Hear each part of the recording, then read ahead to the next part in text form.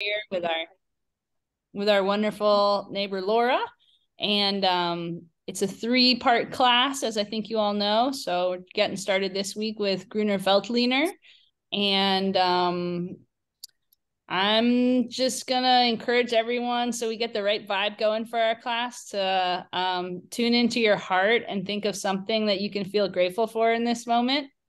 And yeah, you can pop it into the chat box if you want. I'll just a few housekeeping items. Laura is going to be leading us, and if you have any questions, feel free to drop them into the group chat, and I'll keep an eye on it and can relay those questions to Laura. Or if it seems like a good moment, feel free to turn off your mute button and just ask the question out loud. But otherwise, try and keep muted because it gets chaotic otherwise. So keep your mute on, and welcome, and grateful to have you all here. And I'll turn it over to Laura Steck, our neighbor, friend, chef, all kinds of things. Laura Steck, thank you. Hey, Neely Winery. How y'all doing? Laura Steck here, Portola Valley, California, broadcasting from my kitchen, where we like to stir things up. When I teach in corporate, I call this kitchen TV, and it's great to be here with you today. We want you to encourage to turn your oven on to 350 if you have not, and open your chat box if you think you might want to use the chat box, which is the opportunity that Neely just mentioned, that Lucy just mentioned. Can't believe I have a friend whose name is Neely. You And I do? have a friend whose name, yeah, I've told you this before, and I have a friend whose name is Lucy Neely. Her name is Cornelia, but people call her Neely. So often I call one the other. But anyways, I haven't done that in a while. Anyways, the chat box is there for you to ask questions. If you ask a question, I may not be able to answer because we are doing multiple things during this class. So that's a good way to keep the question alive if we can't answer it right away for you. I'm excited to be here. We're going to be doing 3 to 4 dishes today. With this class and any of the classes, you can do a dish. If you're new to cooking online and it seems a little daunting, you can do the whole menu if you choose. You can also use the video at the end, and we'll post it either on my YouTube channel or the Neely YouTube channel. We haven't talked about that yet. So you can use the video later should you want to do it. My style, for people that have never taken a class from me, I'm very plant forward. I wrote a book, Cold Cuisine, Taking the Bite Out of Global Warming. And I've been very active in food and environment. And so I'm definitely plant forward. But that means that meat is not my enemy, but it is not my muse. So today's class is no meat, and then next week's class will be vegan for the masses, and then the class after that will be a lamb Moroccan stew and a tempeh Moroccan stew. We're going to make bread and preserve lemons and all kinds of stuff. So that's our advanced class. And if you have any questions, again, please ask. Good questions are, I have allergies to this, or I don't like this. Can you give me a substitute? And that's the beginning of class. All right, so there are many philosophies about food and wine pairing. When I was younger, I was very intimidated by the whole thing. I thought that somebody had some amazing talent about food and wine pairing, and they were going to take us to this, to this futuristic way of being able to deal with the two. And as I've gotten older, I've realized that it's very personal. In fact, our tongues have as much variety as our thumbprints. We have a tongue print that's individual to us, and that gives us the right to like or dislike anything that we want. So I think that some of the very specifics about food and wine, well, they about how this affects this, kind of passes me by actually. But there are some things that I think really do hold. And when we were preparing for this class, the team from Neely and myself, we basically sat down with the wine, started to drink it, brought in a few foods that we thought might work with it, and kind of just did an organic pairing and build the menu from there. So if you're one of those people that if you're a super taster and you can tell me exactly what everything tastes like and fits with, great. But if you're more like me, we can relax a little knowing that what we like is what we like, and we try to find some more general ideas to bring out um, the connections between food and wine. Uh, I also hope that your Gruner Veltliner, at least this is my choice, and again, it's all very personable and subjective, isn't freezing cold. I actually took my Gruner out of the refrigerator at 3:30. Has a little chill, but not much. And I think that's actually, I mean, for me, everyone says white wine should be chilled, but I don't know if, I mean, I really like the flavors, especially of the Neely wine, certainly of the B Block Chardonnay that we're using next week. I don't think I'll even chill the B Block. So again, wine is wine, and you get to do it the way you want to. And I think that the Neely winery believes in that as well. We're relaxed. We're here to have a good time. So we are going to do three recipes today. Before I introduce that, I just want to give a plug for the food party, which is the column I write for in the Almanac, Menlo Park Almanac, Mountain View Voice, and Palo Alto Weekly. We're going to start a book group, and closer to the middle of the month, you can find my column called The Food Party. And we're going to start the Food Party book group again, and we're going to be reading Food Fight, which is the book describing about what the Farm Bill is. So if you've been wondered what the United States Farm Bill is, which is a bill that comes up every 4 years and basically sets the food agenda for the United States, and you've always wondered kind of how it all works and what's going to happen when they renew it in September. Join us at the food party, Menlo Park Almanac, Mountain View Voice, Palo Alto Weekly, for a book group that we'll be doing just through the column, reading the book together and discussing and learning more about the Farm Bill. All right, so the menu today, we're going to be doing two salads, a fennel and olive and avocado salad that goes great with the Gruner. And then we have an endive salad or appetizer. So I'm going to make the appetizer, and probably we'll have time to move on to the salad. We'll see, even though we're starting a little late, 15 minutes. So maybe we will go a little longer. Classes in general will be about probably an hour and 15. I think the last class will probably go to an hour and 30. And so that we all have time to cook and not be too rushed. So we're going to do two salads. We'll do the appetizer, the end up appetizer, and then we're going to do some roasted Brussels sprouts and pear. And we're also going to make for both our salad, our Brussels sprouts, and our appetizer, some maple spiced walnuts. And that's what we're going to start with, is the walnuts. But so get your walnuts out and your spices out. But before we do that, I think Lucy's going to give us some introduction about Gruner Veltliner and a little bit about it. That menu sounds so good. Thanks, Laura. Yeah, Gruner Veltliner is an Austrian varietal that I'll just speak to its place here at Neely, which is very exciting because most of the vines were planted here at Spring Ridge Vineyard in Neely in the early 80s, and it's all Pinot Noir and Chardonnay. And this is a 1 acre block of Gruner Veltliner that was planted in 2019. And it is the first planting that we've had here that's not Pinot Noir or Chardonnay. So this 2021 vintage of the Gruner Veltliner is our first vintage of this block. In viticulture, you call it the third leaf, which is the third growing season.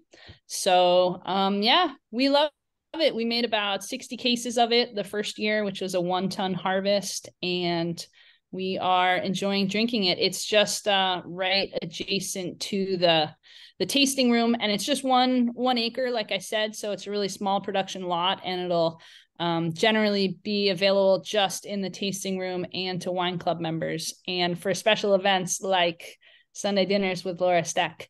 So yeah, it's a really exciting wine to our program, and I'm gonna turn it over to Tina Jones, who is Neely's new sales and hospitality director, which includes managing the tasting room and the wine club, and she's going to talk a little bit more just about the wine itself. Oh, awesome. Thank you. Can everyone hear me? Oh, yes. Let me if you Sorry. notice on your bottle, there's I've got it in, there we go. See the Salsa Creek?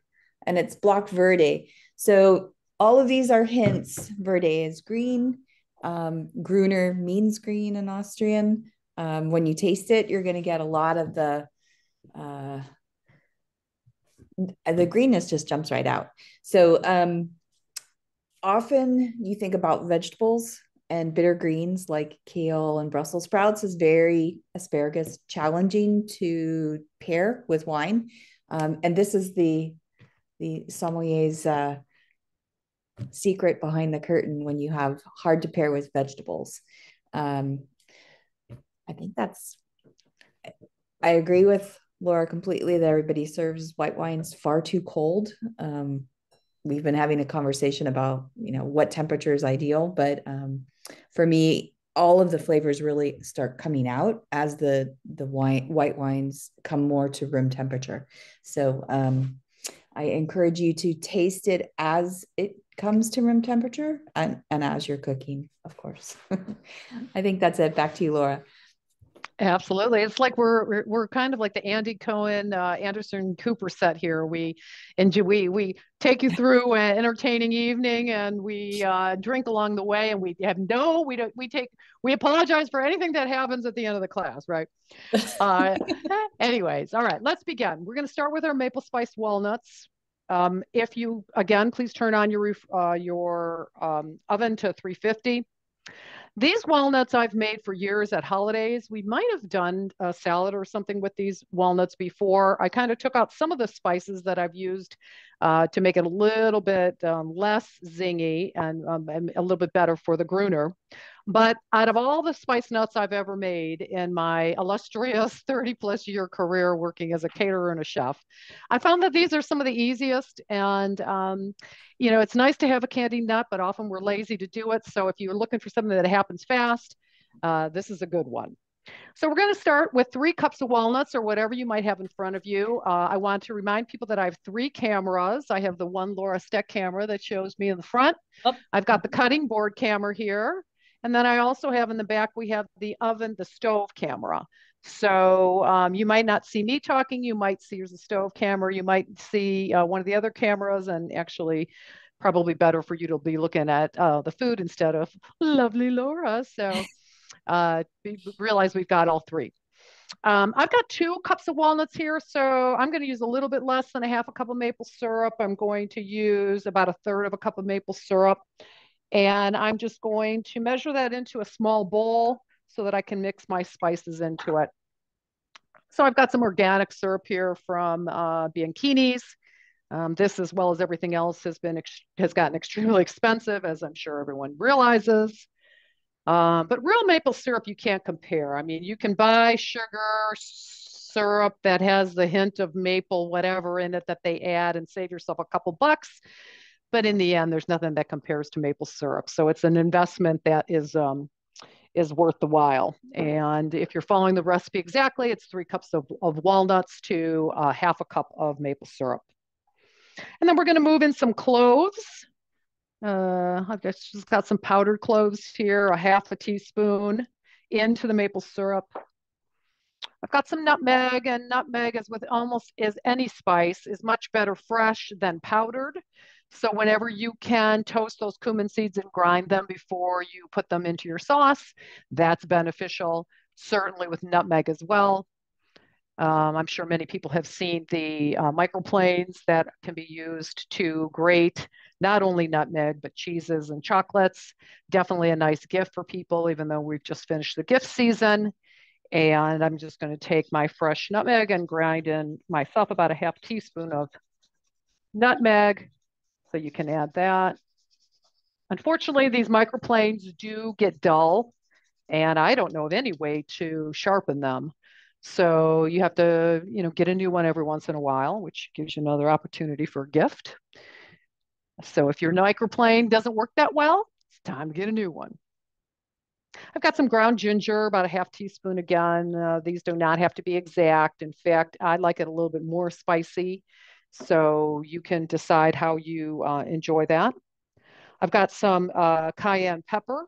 about a half teaspoon. Now, of course, if you don't like spice, you can leave it out. You can use less. But there is a nice mixture between the zing of the ginger, the depth of the clove, the piquant of the cayenne pepper, and then we're going to add a teaspoon of salt into this, and they work well together. So, adjust accordingly to your own tastes. Laura, this is sounding delicious. Yeah, really simple, easy. You don't need to add anything else to it. My nuts, of course, have not been toasted yet. They are raw. And I'm just going to mix those spices in with a whisk into my maple syrup.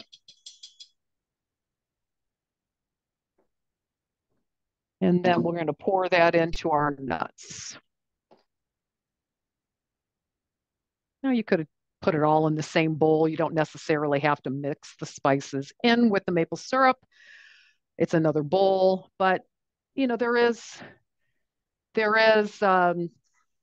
support that mixing your spices into your base is a better way to incorporate.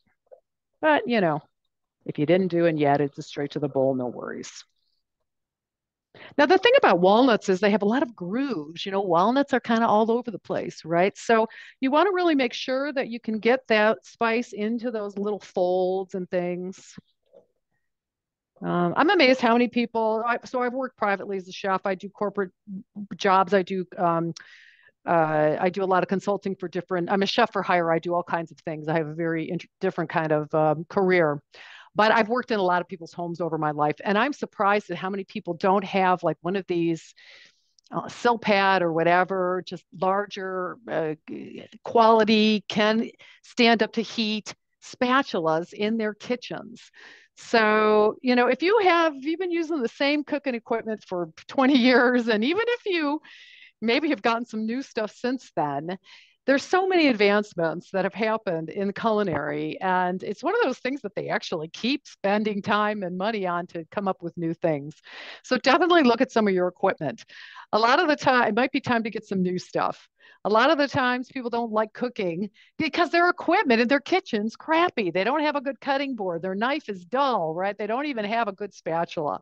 So these types of things make cooking more enjoyable. And that's why we want to invest every once in a while in some new stuff. And so when you've got those nuts all set, I want you to put them on a baking sheet. And I have a Silpat, which is a permanent piece of parchment that I've used for many years. You can use parchment, you can use a Silpat. If you put it directly onto a baking sheet, it might stick to the bottom and be hard to release. So that's why a piece of parchment or a Silpat mat is a wonderful addition to your kitchen and helpful for something like making candied nuts. You want to smash those down into a single layer. And then we're going to pop that into our oven. 350. Now, everybody's oven is different. Everybody's equipment is always different. I may encourage you, especially if you have an older oven, even if you have a Thermidor, which I've cooked on a lot of Thermidor ovens, and I'll tell you, they got problems. Get an oven thermometer and put it in your oven, especially if it's older and if it's a Thermidor. It's good to have a backup, to have some oven have a thermometer that's telling you whether or not the actual temperature of your oven is the temperature that you want. And we're going to set our timer for 6 minutes. And I'll set the timer. You don't have to do that. You're all busy, I know. And then at 6 minutes, we're going to go back in and check our nuts and make sure that they're coming along the way we want them to. Maple spice walnuts. All right. Mm-hmm. It's sounding good. I think it's time for a glass of Gruner Veltliner. Yeah. In fact, this Gruner, I want this is a question for me to Tina or Lucy. Maybe I've gotten used to Gruner, because I remember the first time I had Gruner at your place, I was like, wow, that is the most unique thing I've ever tasted. Now, I still think it's unique, but it's not as surprising as in, maybe I've gotten used to it. Like the flavor is really unique, but maybe I've gotten do you Do you naturally get more in tune to Gruner, or is it something that people still kind of go, wow, I've never had a glass of wine like this at all? Anybody, any thoughts? Tina, any thoughts there? Do you get used to it? Oh, Have I gotten used Sorry, to it? there, I unmuted. Can you hear me now? We can hear you. Yeah. So I think that the people who've had Gruner before expect it, and I don't want to say you get used to it, but because it's not a new, unexpected kind of, Right. green tart, once you've had it and it's not that initial surprise, then I think it's a little bit, but if somebody's never had it before, that first, like, what is this? This is not a Chardonnay. I think you're not alone in that one. Yeah, it's such a unique flavor, and it is really, I completely agree with Tina. It's just one of these wines that can hold up to crazy things such as Brussels sprouts. What wine could you ever blend with Brussels sprouts? If I was really talented like Lucy Neely, I'd juggle them for you, but I'm not that good. But Brussels sprouts, I love them. I think Brussels sprouts are similar to broccoli, and this is coming from the vegetarian in me, which says there's something about Brussels sprouts and definitely broccoli that is more like meat than, say, a carrot or lettuce. Like if I'm eating something and I want to be satisfied, broccoli always feels kind of more like meat than a tomato does to me. And I actually did some research on that. Broccoli has amino acid profile similar to beef. Get that? What? I'm serious. Amazing. I don't know about Brussels. I know, it's crazy. Now, I'm not saying that it doesn't have as much protein. It has an amino acid profile that's similar. And maybe you will just naturally agree that when you eat, if you're going to have some broccoli as compared to having a salad, broccoli seems heartier, and Brussels sprouts seem to fall in that category for me, not as much. But I don't know if they have an amino acid profile like broccoli. But anyways, they are strange when it comes to pairing. And here we are. We have our perfect wine. Hey, Laura, I think we have our first question from Byron and Julie. Yeah, I'm back right here. I'm back to the wine. Is the Gruner sort of most associated with a certain part of the world, like, I don't know, like Austria or? The leading question. Yes. Yeah, it's from Austria. Okay. It means green wine of Veltliner, and Veltliner is in Austria. All right. So, and they bottle it as Gruner or whatever it is, not as Gruner Veltliner, probably. Yeah. As a varietal itself. Okay, thank you. Yeah. Where'd you get your cuttings for it? From a nursery. There's certified nurseries because the plant stock has to be really clean and like clone certified. I can't remember which nursery it was. But you didn't have to smuggle them in from Austria. Yeah, no, it wasn't suitcase cuttings. We bought them on the open market. Thank you. So for the Brussels sprouts, I can't see the group anymore, so maybe I'll walk over and change my camera view, but for now, we'll just keep going. Hopefully your nuts are in the oven and we're moving on to the Brussels sprouts. Now, I didn't say to prep any of the Brussels sprouts beforehand. In fact, you don't even have to do anything with the Brussels sprouts. You can just wash them. If they're not washed, make sure you wash them. And you can mix them in with the olive oil as they are. But to just kind of let people catch up, I'm going to take off this little knobby here. I'm just going to slice it off. And I'm going to leave the Brussels sprouts whole. So I've got a pound here, and it shouldn't take me long to just cut off that little knob. But you don't have to cut the little knob off. You can actually, of course, eat it, but you can also eat around it. So depending on how busy you are or how much you want to do, you can cut the knob off or not. I like this recipe, one, because it's quick and fast and easy. And, I know that you have a hard time motivating when you get home from work or wherever your day to cook. And I feel sorry for you, but you know who I really feel sorry for? Me. I feel sorry for me because many days I cook all day and then I got to come home and cook. You're like, are you kidding me?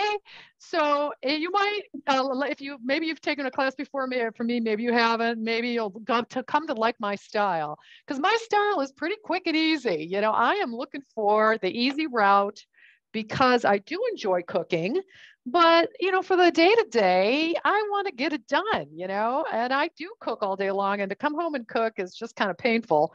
So a lot of things that happen fast are the way to go. And, you know, this is a really simple, fast recipe that goes not only well with Gruner, but also just, you know, just as easy to make it onto the oven. All right, so that little dingy-dongy means it's time to look at our nuts. So I'm going to take the stove shot to my Ed McMahon back there. I'm trying to find the stove shot. Stove shot, she's trying to find the stove shot, everybody. And while she's looking, I'm just going to mix. My nuts are looking good. But, you know, depending on my oven, I might be a little bit leaning toward the back of the front. And that means I have to mix my nuts up with the melted maple syrup, spiced maple syrup, to make sure that I'm getting things coated well. Always turn them back. Laura, I apologize, but I can't find the stove shot. Can't find the stove shot. Anyone see a stove in the gallery that I missed? Well, here, I'm going to put, let me see. Did we lose the stove shot? How could we lose the stove shot so fast? Let's find out. Well, that's interesting. All right, let's see what's going on. It's there. Is it? Do you see it? Hmm. Okay, let's see. I don't want to do that. Okay, well, I might have lost it myself, but let's try again. I'm gonna, for whatever reason, it might have dumped me out. So let's, whoever's letting people in, you're gonna come back to me. Yep. And let me in, but we'll let that happen. I don't know. I've got a full coverage. I'll see what's going on. And if we don't get the stove shot back, we'll just play to the other camera. So why aren't you coming? Come on, baby. Hold on. I'm going to try one more time before we do that. See if it comes in. Not sure. Anyways, we still have two cameras. Oh, there I am. All right. So we'll see what happens with that. Hopefully we'll get it back. And if not, we'll just play to the overhead camera here. All right. So we've got our Brussels sprouts, and we have trimmed off the bottom possibly. And we're going to just mix them up with about a quarter cup of olive oil. So I'm going to use them whole. I'm going to add about a quarter cup, and a quarter cup actually works really well. It's a good amount to be able to keep the Brussels sprouts moist without necessarily having to put anything on top of them like a piece of aluminum foil. Now I've just got some standard cooking extra virgin olive oil here. It's nothing fancy. I don't want to use fancy olive oil for roasting because a lot of times fancy, more expensive, more flavorful olive oil is unfiltered, and that unfiltering leaves particles that drop the smoke point. So what I want to saute with or roast with when it comes to extra virgin olive oil is a filtered olive oil, because it will leave me with a smoke point of about 375 to 425. And with a fancier, more expensive, unfiltered, it drops that smoke point. So those types of oils that you get from the farmer's market that are really delicious, save for things you don't cook, like salads. And absolutely you can saute or roast with an extra virgin olive oil, but you want one that's filtered. All right, we're going to try once again it wouldn't let me in. Safari would not let me open the Zoom. I don't know why. Anyway, so we seem to be going fine, so we'll keep doing with that. All right, so to that, we've got our Brussels sprouts into our bowl. We put a quarter cup of olive oil in it, and now we're just going to add some salt and pepper to taste. You know, you decide how much salt, how much pepper you want to add. I have two kinds of peppers that I always cook with. With the overhead shot, I've got some black pepper and some white pepper. We'll be using white pepper next week in the sauces. White pepper is a little more fruity, less piquant than black pepper. And white pepper is something that most people don't have a grinder for and don't use in their kitchen. But if you like pepper, you should really think about getting a white pepper grinder. And if you don't like pepper, you should even think more about getting a white pepper grinder, because you might find you finally like pepper. Mix your salt and pepper together, and we're just going to put that off to the side because I happen to have a small oven and only one thing can go in at a time. So we'll put our Brussels sprouts off to the side now as we wait. Later in the day, later in the class, once our Brussels sprouts cook a little bit, we're going to add a pear. And the pear, Brussels, Gruner marriage, menage a trois is just fantastic. You can use any kind of pear you want. I have a Bartlett pear here. You can peel it. Let me get, if Peel you the want, pear. and you can peel the pear. I know you don't have to, but I'm going to just use a peeler. I'll take the overhead shot. Hey. I'm going to peel that pear. I just made poached pears for the first time. I did a French dinner for actually Nancy Riling, if anyone knows her, from Portola Valley. And I'd never made a poached pear before. It was actually a really nice dessert. You know, fruit desserts are actually even more attractive to me as I age. Before it was just straight sugar. Now I'm getting older and know that I'm a sugar addict and have made good progress in getting over it. Fruit desserts come into play. So next week, we're going to be doing a roasted pineapple to go well with that B Block Chardonnay. Oh. And so this will be a nice addition to our Brussels sprout. Pear. Now, pear, you know, you can cut it or not, and I'm just going to cut the pear basically straight down to avoid the core. You know, if I miss anything up top, I can kind of take that off. But then take those pear pieces and, you know, you basically, when we're cooking and adding ingredients, we think about matching sizes of ingredients. So a pear, the size of a Brussels sprout may be a little bit big, but, you know, half the size of a Brussels sprout is probably a good bite ratio between Brussels and pear.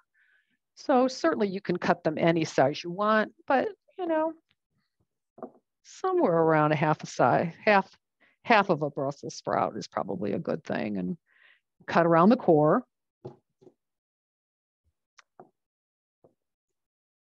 And then what I'm going to do, because we're going to let this pear sit out for the first 15 minutes of our cooking of our Brussels. We're going to sprinkle on a little bit of citrus to it. So if you have some lemon or lime, now we don't have any lemon in the, well, you know, if you don't have any lemon or lime and you need a little citrus, you can take some of the orange from from one of the dishes. And all I'm going to do, and I actually have a lemon. And of course, if you haven't started cutting the pear, you can hold this step and you don't need it. But just in case you have already cut your pear, I'll just cut up a little, take a little lemon juice. Another way to keep, why am I doing this? I keep it from oxidizing. So the acid will keep it from oxidizing, right? So a little bit of, which means it won't turn brown. So keeping the oxygen off of it is a good thing. I'll put a little lemon in that. You can put a little orange in that if you have any extra. And then also another technique to just keep the oxygen off is obviously just take some kind of a bag, or actually instead of using plastic bag, let's take some beeswax, because we're trying to get rid of plastic bags and we want an option to do that. And so we might think about using beeswax, which is a lovely gift, and it's made from beeswax, and you can use it for about a year, and it takes the place of plastic wrap. So we'll just put that there and put it off to the side. Feels nice. Byron and Julie, nice. Do you have a question? I see a hand again. Yeah, I just am wondering how ripe the pear should be. Well, you know, I say in the recipe to not have it, you don't want to have it so ripe. Ooh, my nuts are looking good. My nuts are actually good. I'm going to take them off. I've got about a minute left on the timer, but make sure you check your nuts before I answer that question. I just want to say, make sure you check your nuts because mine are looking good. How do you know when your nuts are looking good? Well, I'm going to give them over here to this camera because our other camera is gone, but you know, they look dark. The color is darker, and the viscousness of the maple syrup is thick, so it's not watery anymore. And then I'll just mix that in with, I'll try to pick up some of that extra maple syrup that's in there and pick it up. And then we're going to just let these guys cool down. Oh, Siri, I'm not talking to you. All right.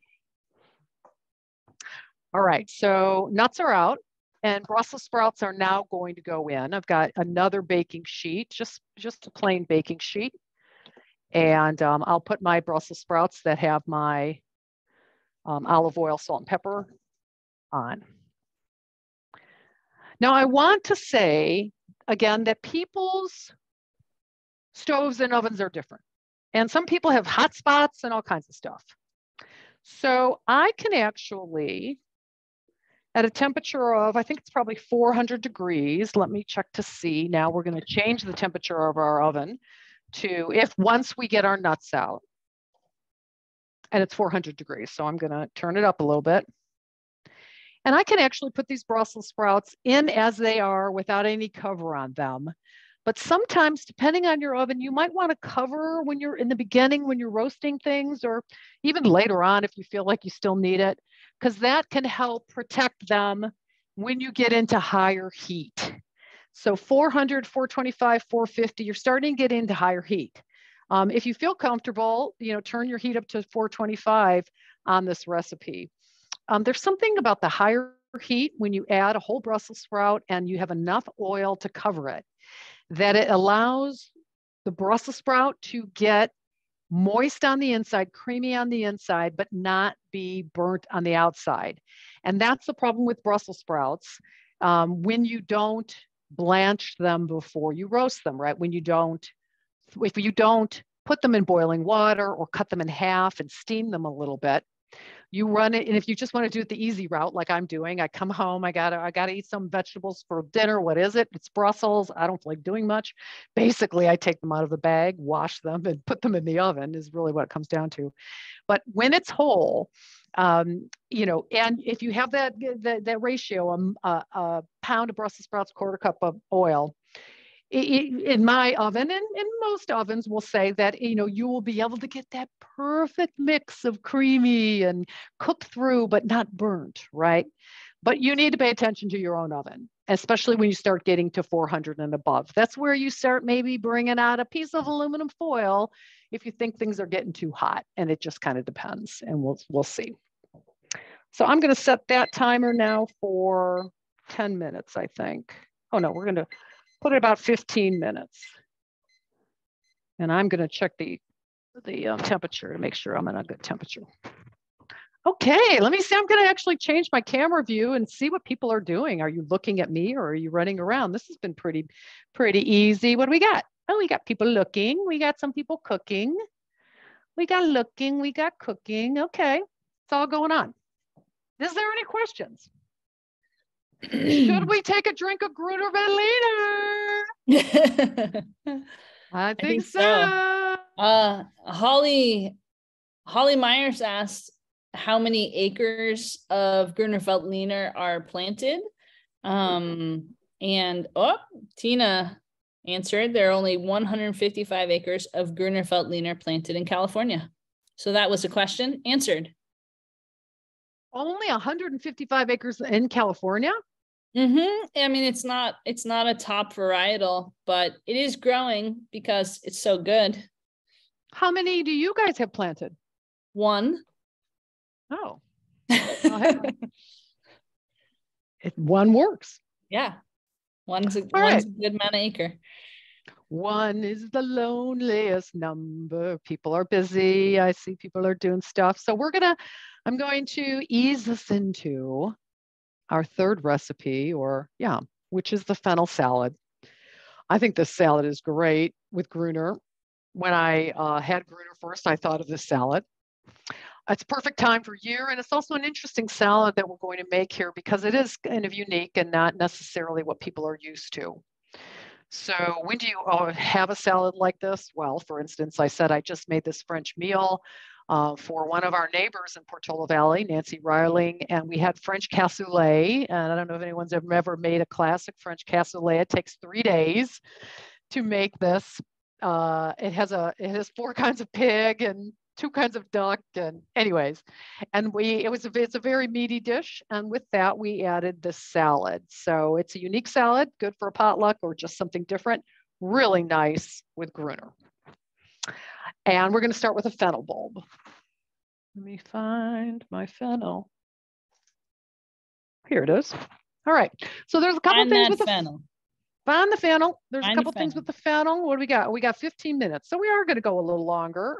Then we will at least be going for another half hour. And that fennel's beautiful. I have a beautiful fennel. It has some nice fennel fronds.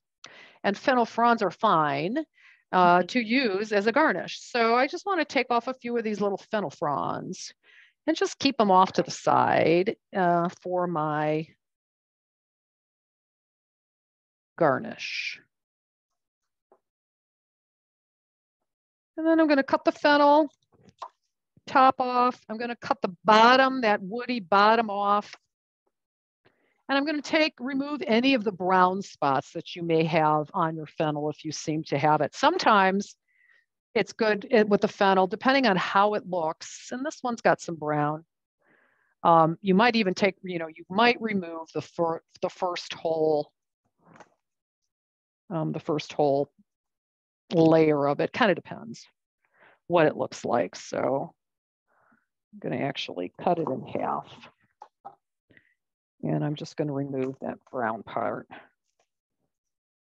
Okay. Now I'm going to use something called mandolin. And I've got the best mandolin. I've had many. I've had the big French mandolin that I forget how it goes together. And I've had the cheap Asian mandolins that break when you use them 4 times. And I just got this one a couple of years ago at Whole Foods. The name I'd have to look if anybody wants to know. I'd have to get my glasses on, but I like it because it's small. It fits into my drawer. I don't have to assemble anything, and it works. It has 4 different settings, and I'm going to go for, I think, the setting 3, which is what we used last time we made the salad. And I found it at Whole Foods. A mandolin is a great thing. If you don't have it, you could certainly use just a peeler to cut your fennel thinly. You could use a regular peeler like this and cut some thin fennel. You can use a knife to cut some thin fennel, or we can use a mandolin. So the mandolin just makes it a lot easier. Of course, with the mandolin, you have to watch out for, well, one thing you want to make sure with any mandolin that your vegetable fits into the mandolin. And here you can see that mine's a little bit long to actually get a solid fit. So I'm just going to cut off a little bit of the vegetable so that I have a more safe fit. And I think that I have something like a thing to hold on to it, but I've lost it. So I have to be very careful, but I want to just check to see the thinness, and you can adjust accordingly. But, fennel is actually, especially raw, is best served thin. So we're going to either slice up some fennel thinly. We're going to peel off with a vegetable peeler some thin fennel, or we're going to use a mandolin. And because of the nature of this cooking class, we're only going to do maybe half of the bulb. And if you want to do more later, you're more than welcome, but we don't want to take a lot of extra time making people wait. So I've got enough here certainly to show. It has a really, mine's got a really nice flavor. It makes me think I want a glass. I want to have a taste of some Gruner Veltliner. So. Smell, taste, smell, right? Smell, add food smell, or smell. Yeah. A lot of times you don't even have to put it in your mouth. Anybody have any thoughts on that? A lot of times the smell itself can give you a clue. Anybody want to talk about that pairing wine? Maybe Tina? That's something, sometimes you can't actually taste everything, but you can smell things to see if they go together. All right. If anyone wants to talk about that, that's fine, but I'm going to keep going here and I will take the overhead shot to take this fennel. Now that I've got these thin slices, I'm actually just going to, and this is kind of like a rough cut, but it's fast. I'm going to slice those thin slices into some julienne or sticks. And it's very easy by simply stacking the sliced fennel and then just cutting it into sticks. So just do that. It doesn't have to be perfect. And actually the way of the fennel coming in with these kind of wisps and things, I think are actually really nice. So you might not even for some of it have to cut depending on how your fennel is. But if it's a solid piece, you definitely want to turn it into a stick or julienne. And maybe focus on just doing half of the bulb so that we can, get to the end of class and you can do the extra half of the bulb later. Looks good, feels good. I want to put that in a bowl.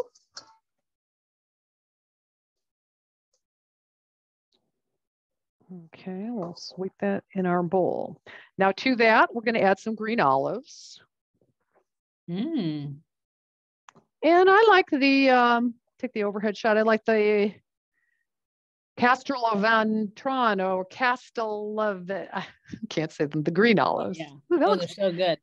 That looks pretty. And of course, with the green olives, you want to, don't tell people, but you got to go to the back of the shelf. When you get the green olives, or when you want to get these Castelvantron or however you say it, olives, if you get the ones that are usually in the front of if you buy them in the jar, they're usually already turning a little bit. So just reach behind, get the newer ones. And these ones that I have happen to have still a pit in them.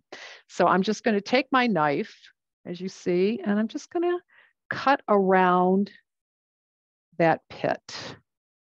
So I'm just kind of pitting the olive. You can certainly you can get them without pits. Maybe you've got some without pits. If you've got them with pits. And for half of a bulb of fennel, I took out 6 olives and I'm just going to slice those olives into my fennel.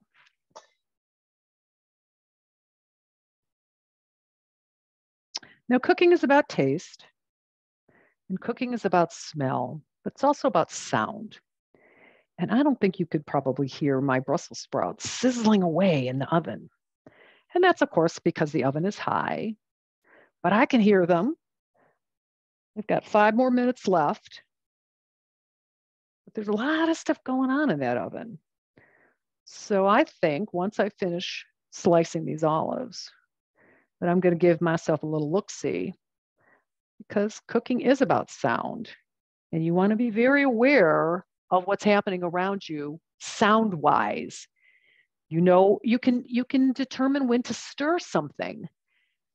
Most people just stir all the time with cooking, but that's not what you want to do, especially if you're sauteing. But when that starts getting quiet, that's your signal to stir. So sound in the kitchen we don't think about it being important, but it's actually really important. And let me just check my Brussels sprouts. I might give them a little shake. I'll take the overhead shot if I can. I just usually take them out and just shake them like this, Yeah, there you go. And that gives them they look good. They're looking like they're going to be fine. The temperature is good. It's not too hot. All right. So we got the fennel, we got the green olive. We're going to take some Satsuma orange. Now, Satsuma is going to be ending pretty soon. We've been having Satsumas and bikinis. They get them starting around Thanksgiving. Satsumas are fantastic because they are so easy to peel and they're also so pretty and they separate from the peel lovely. So that's why they really are a nice addition for this salad. Now, once the peel comes off, and I'll take the overhead shot, maybe you want to give me, there's still a lot of pith involved in these oranges, and you can very easily just peel it off, as you can see me doing with the overhead shot. And that's not definitely necessary. I mean, the fiber is nice to have, and certainly you want to be eating fiber with your juice, right? A glass of orange juice is not as good as a full orange because why? No fiber. No fiber. You need your fiber. So yeah, pull in a little bit. But you know what? If we're looking for pretty, it's easy to make these oranges look even prettier. And once I clean them up a little bit, I can, depending on the size of them, I can cut them in half. If they're small, I may just leave them whole. If they're big, I may cut them in half. So these are a little on the big side. So I am going to cut these in half into my dish.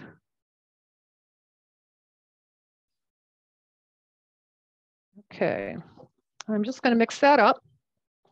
There's one more ingredient to add in here besides the salt and pepper, but we're going to wait on the apple just so that we can get our dressing in so that we can dress our apple before it oxidizes. All right. Well, I think then, depending on where you are, I would walk over and look at you all, but I think I'm just going to take a glass, a little sip of Gruner Veltliner, and get myself a bowl that will make our quick and easy dressing.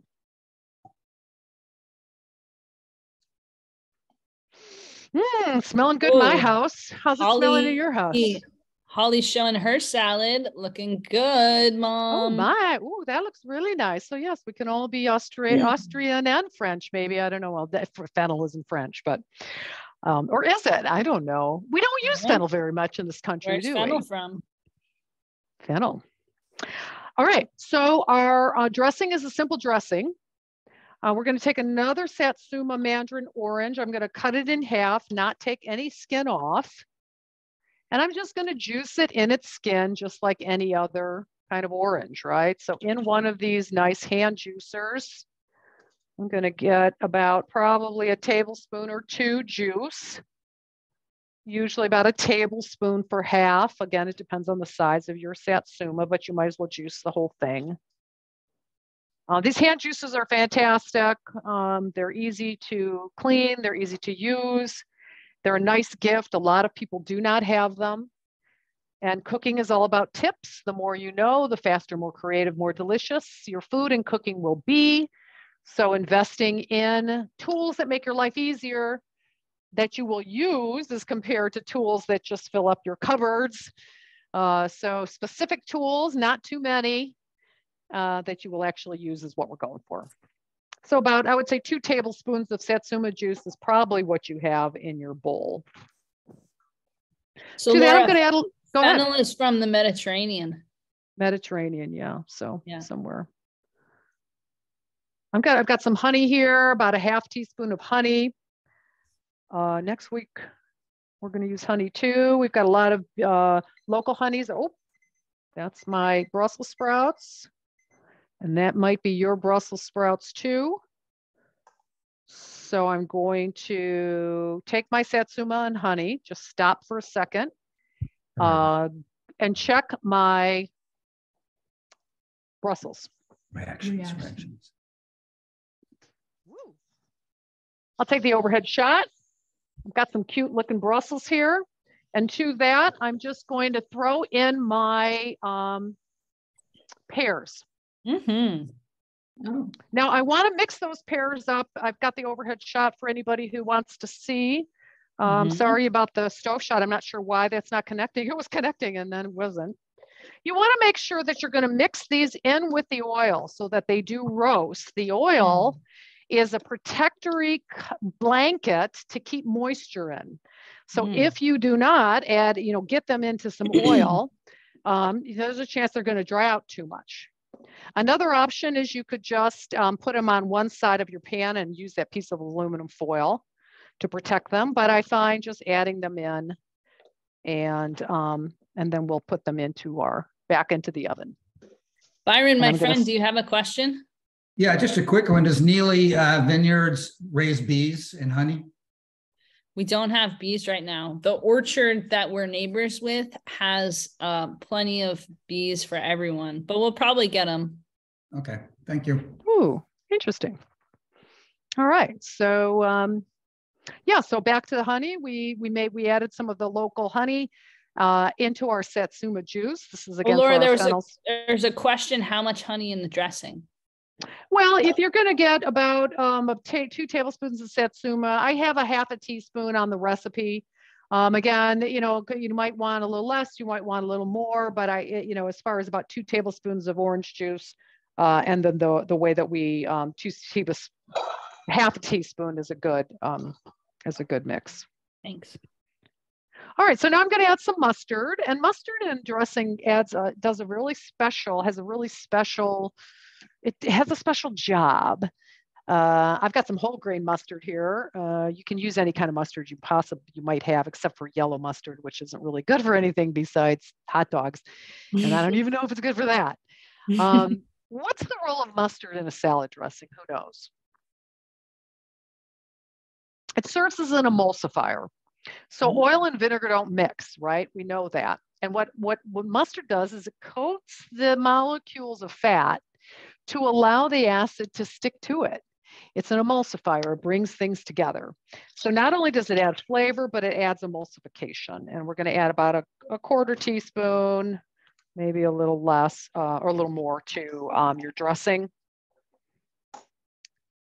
And again, I've got whole grain mustard, which is a really fun mustard to have in your repertoire, but any kind of Dijon or something will work fine.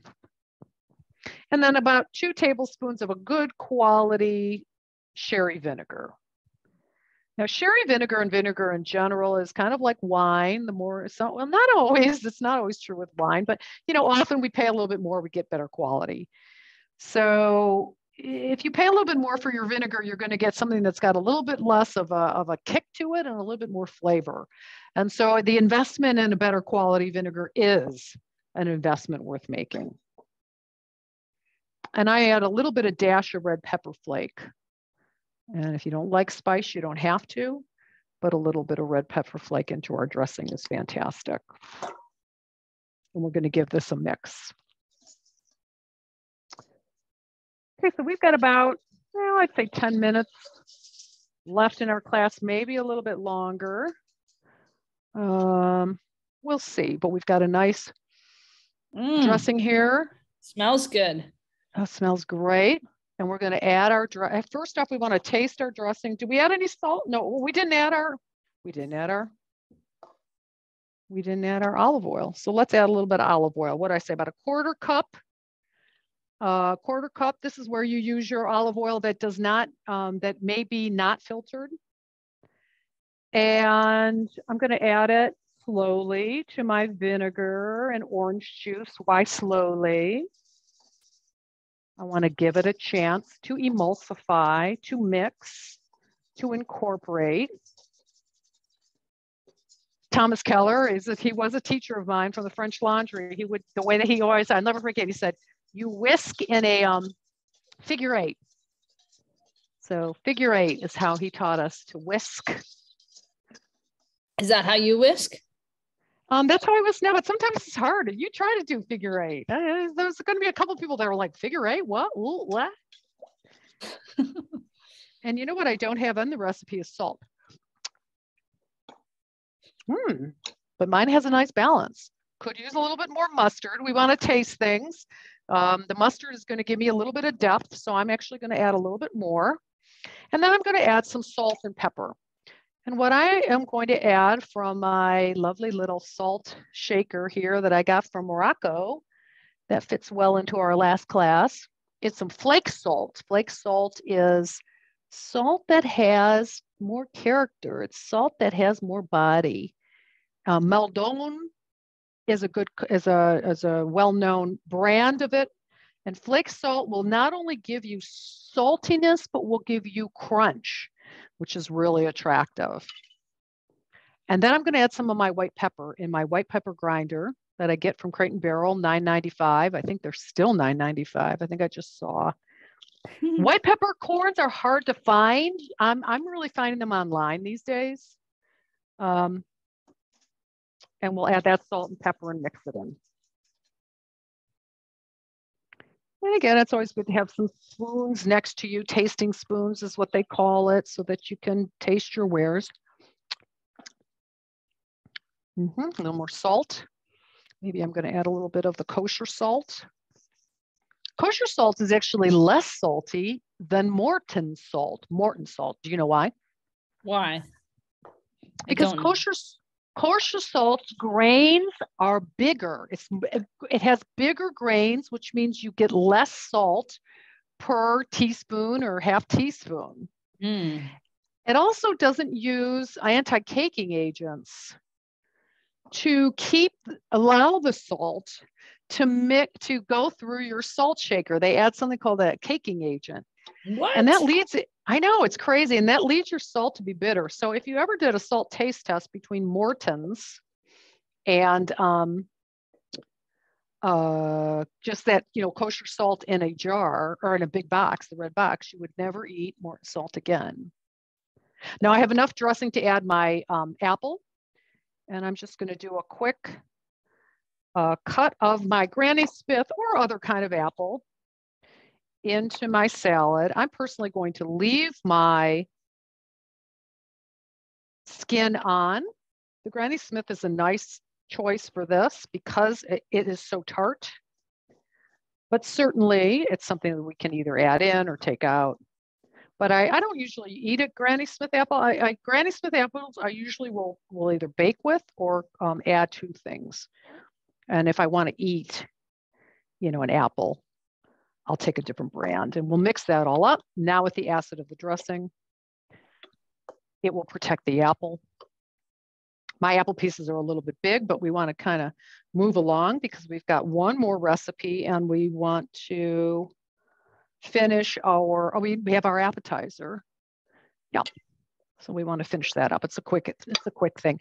And with this salad, with this salad, you want to give it a chance to marinate. So the idea, and it's a perfect salad for any kind of dinner party because you can make it before, dress it before, leave it in the refrigerator, and then when it's time to serve, it's all ready to go. How long would you want to leave it to marinate? I think about an hour. We're just going to leave it in the refrigerator right now. You can leave it out because we're going to be ending class soon. But to give it a chance. I mean, if it didn't marinate, it wouldn't be like the end of the world. But it is nice to give it a chance to marinate because of the nature of the ingredients will set themselves well for that. Okay, so I'm going to get my endive out. Then I'm going to look at the camera and see where everybody is. And we got to find that endive. Endive. Okay, so we've got a few more minutes, and I think I'm going to just make the appetizer. I mean, we can keep going after we finish that. Let me see, everyone's looking at me. All right. So anybody find their endive? I got my endive. Nice. Yeah, we're going to make our appetizer, and then if we decide we want to make a quick salad, we can do that too. But this is a fun appetizer. Again, when we sat around, it was Tina and the assistant winemaker, who I'm sorry, the name escapes me. Virginia Roscoe. Virginia and I, when we were talking about, how blue cheese would be good with Gruner Veltliner, which means anytime I say Gruner Veltliner, you have to take a drink. So here we go. Cheers. Cheers to 2023. So this is a perfect appetizer, good for the holidays, but even still, I find endive is the forgotten vegetable. And, endive has, not only does it have just a nice vegetable-y or lettucey kind of, flavor and something a little different and a different, it gives us a different presentation than, say, a butter lettuce or romaine. But what it has is that unique shape. And that unique shape is great in a salad as well as an appetizer cup. So interesting. This guy's, let me see, this guy's not coming out. So let's see, because that one wants to come out first. So yeah, the unique shape of endive is fascinating. And in order to be able to take advantage of the shape, we have to continue to cut the bottom off so that we can pull off the individual leaves. So once you can no longer just naturally pull off those leaves, then you cut off another part of the bottom and you take out another part of the leaf. Now, in making this appetizer, if you make a lot of them, you can make them beforehand. I just made this appetizer for a holiday party I did. But the important thing is if you really are going to either, want to make it beforehand, want to sit on a plate for for an hour or so, or even just make your plate look nice, you'll notice that these round leaves kind of fall over. So what we want to do is take our knife and cut ourselves just a little base out of the bottom. You don't want to cut through it.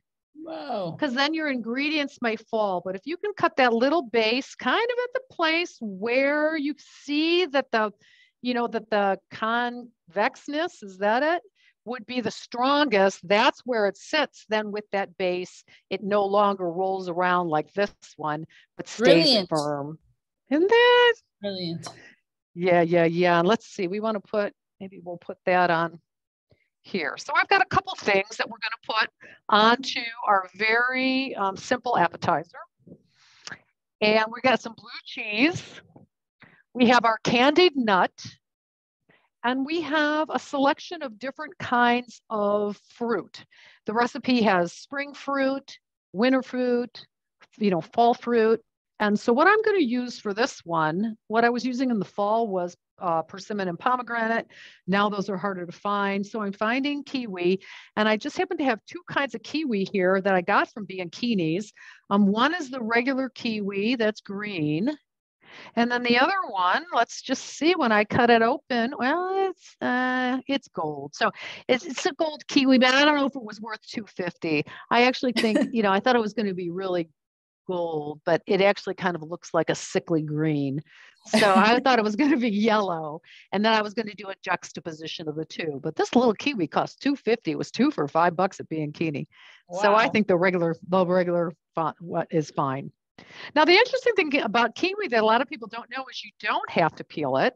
If you cut it really thin, you can absolutely serve it and eat it with the skin on. There's no reason to take the skin off.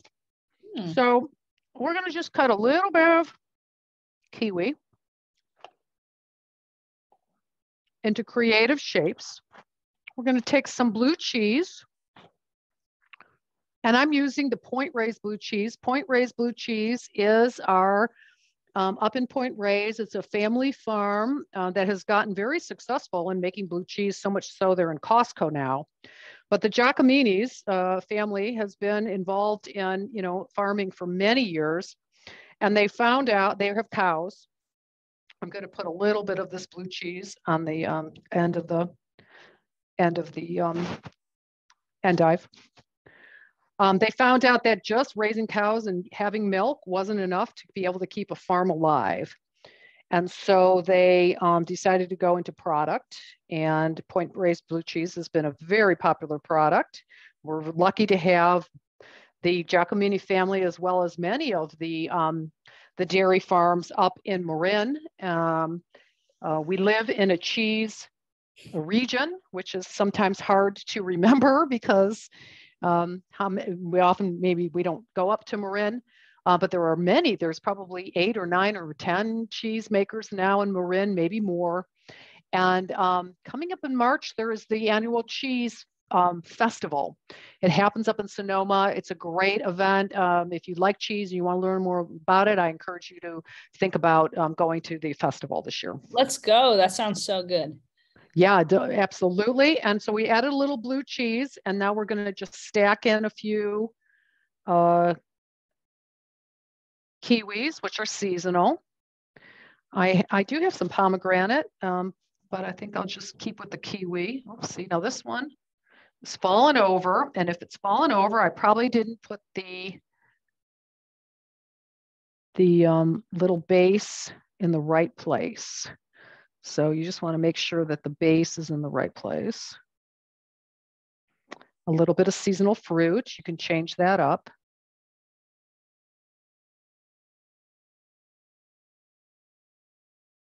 And then we're going to take some of our candied nuts, which have now hardened, which is good. Let's taste our nuts.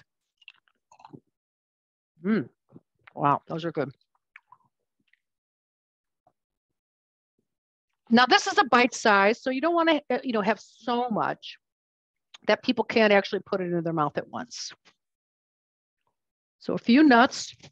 And then for a garnish, I actually, and I get these at Bianchini's too, the salad mix, which is fantastic. Easy way to get more greens into your diet. I have these out and I'll maybe garnish it with a few of these. Those are sprouts? Sprouts, yeah. Now for folks that aren't here, I know that we're online, so a lot of people may, I keep on saying Bianchini's, and that's because Bianchini's is our grocery store here, and one of our grocery stores in Portola Valley, family owned, Kevin Bianchini. But of course you can get it wherever. So these sprouts are really fun, and they add a nice kind of mix to it. Now we're coming to the end of the class, so I'm not going to make the dressing, but they're really gorgeous. They're pretty, they're fun. They're a great thing to do when you have a party, because people come over and they say, what can I do? And you give them these individual little ingredients, and they feel like they've really participated, and people enjoy doing this kind of stuff. All right, so we're going to dish up what we got. I'm going to check my Brussels, and I think my Brussels are looking good. I've got a few more minutes. I'm going to take the overhead shot.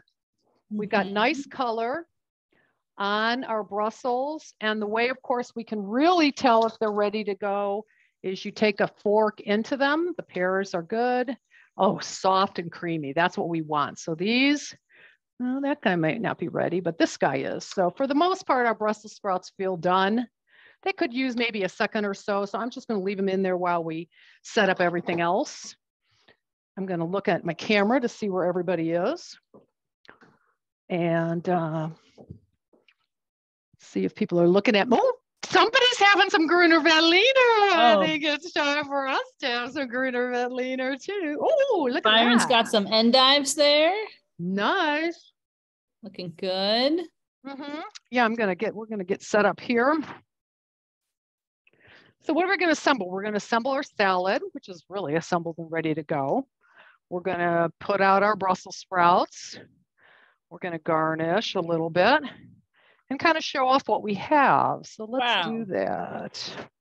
So first I'm going to, again, our nuts sitting here on the back burner come off really easily with a Silpat, but you got to break them up. They become crispy.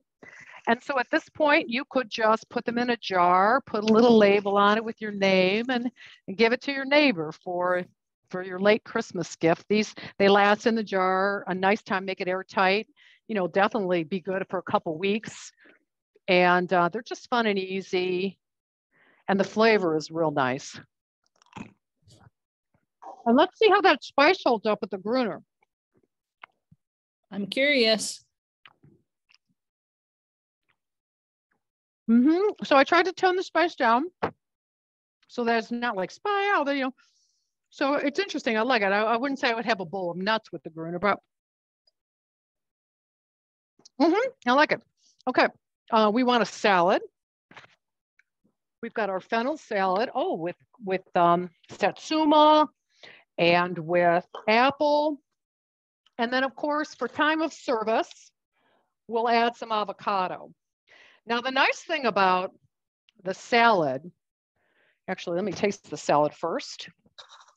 You always want to taste your stuff because really the only way you're going to know how it goes together.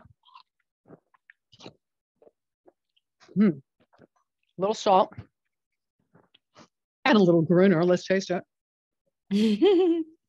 Yeah, I think those two go real nice together. And with the avocado that we're going to add in, we can add it right into the dressing. And of course, that will keep it from turning. So here I'm just, for purposes, we're just cutting it here. Taking it out, and we can dice this guy right into the bowl, as you see over here. And then we'll save a little bit for the side, for the garnish. And of course, that will keep it from oxidizing, which is important. We don't want brown olives, or we don't want brown pears. We don't want brown apples. And then when you have the extra salad dressing, you can obviously use it for something else. So, and this salad is a nice salad to top it with a little bit of, again, our avocado or our fennel fronds, which is just fun to say. Fennel fronds, if I can find it, here they are. Our fennel fronds, really cute. You could always add, if you need one little green, a little frisee in the salad is a nice addition to give it a little bit. And even some arugula is a nice addition. And arugula goes, we don't have arugula today, but people will say arugula is kind of one of those hard things to pair. Gruner fits in well with that. And then let's get our Brussels sprouts out. Well, our class went longer than I expected. I thought this was kind of, it tells you what you think. You never quite know. So here's our Brussels again. Oh, overhead shot maybe. Looking good, nice color, a little bit, you've got a little bit of black, a little bit of brown. You don't want all black, but you still get some green, you know? So this type of style with this, you know, one pound of Brussels to a quarter cup of olive oil really works well. And our pears are looking perfect. You know, they could have a little caramelization on them, but not, they're not brown. Hold on, I got to put this down. I can get burning up a little bit, but a nice mix.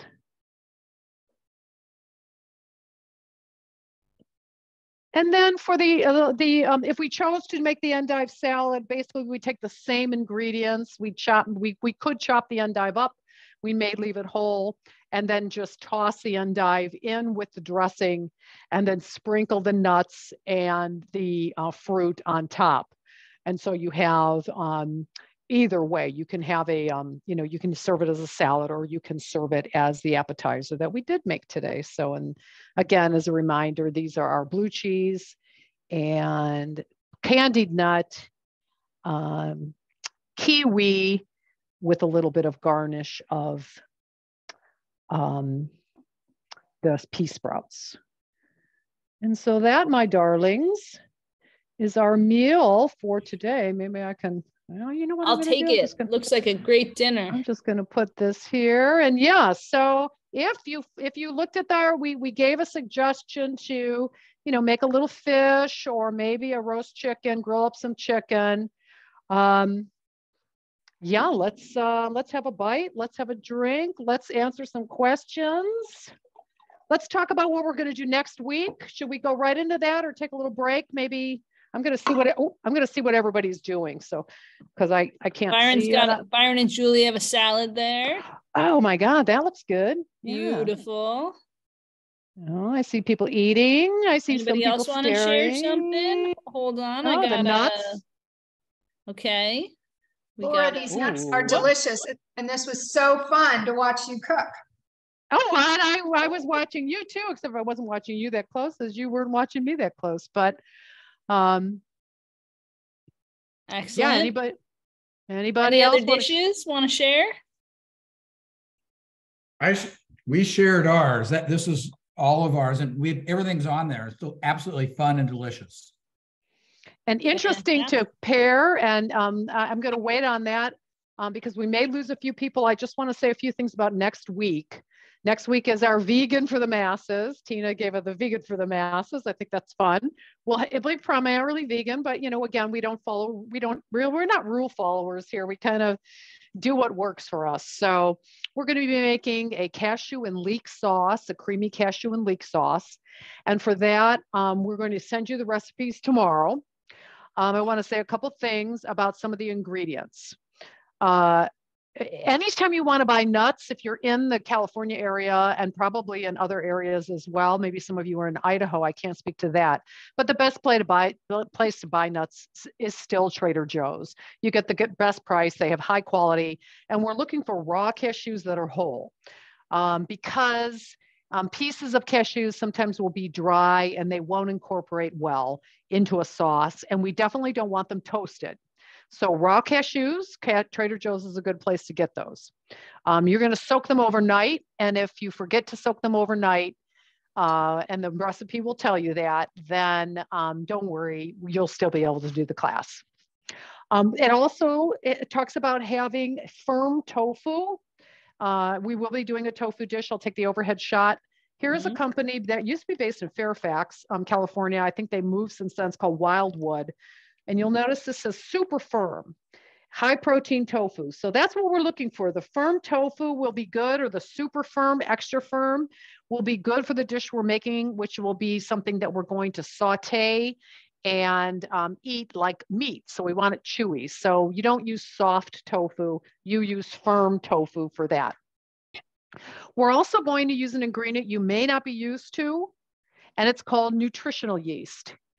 It is grown, actually, it's not the yeast, so it's not brewer's yeast that's grown on the top of the beer. It's actually cultivated from B vitamins. It's what we used to put on our popcorn in the 60s when people weren't eating butter. And it has a very unique flavor. You can buy it at pretty much any store. I mean, certainly at Whole Foods kind of stores, but I think even Safeway. So it might be a little tricky to find, but it's a unique ingredient and it will be very important for the sauce next week. So a little bit of nutritional yeast. And then we also encourage you to try out a new product that I know you'll use again, including the nutritionist, which is called Bragg's Liquid Aminos. It's like a soy sauce, but it's not fermented and it's lighter than soy sauce. We're going to use it to drizzle on our tofu next week and our Meyer lemon, which will go very well with our B Block Chardonnay. And if you don't find Bragg's Liquid Aminos, you can always use soy sauce again, or tamari. And we can talk about the difference of why they call them so many things next week. And other than that, there's one other last thing I want to show you, and that is our sesame honey cashews from Trader Joe's. Unfortunately, I can't show them to you because I ate them all last night. I have a trick. I leave these in the freezer. And it's going to be fantastic. We're going to put them on our caramelized pineapple. That's going to go really well with our B Block Chardonnay. And I think I might turn you on to just a new stack by putting these sesame honey cashews from Trader Joe's into your freezer. You may never forgive me for that one because this bag isn't that old. And Laura got down on the munchies when she was doing it. So that next week, we're going to do a creamy cashew pasta and some caramelized pineapple.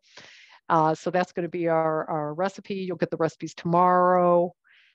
And I look forward to tasting and seeing how this works. Is there any questions? Can we raise a toast to 2023? And thank you so much for sticking around, class. I didn't think we were going to go this long. Well, we did. Thank you. That was fun. That was lovely. Yeah. Okay, everybody. Yeah. So we'll get the Laura, definitely. I have a quick question. We kind of missed where the shallot went. Can you repeat that? I think we missed where the shallot went. Shallot. Shallots. Salad dressing. Oh, I have shallots actually. In the endive dressing. Oh, the shallots go in the endive dressing. Thank you. Yes, I actually have shallots. Okay, thank you. And and you know what?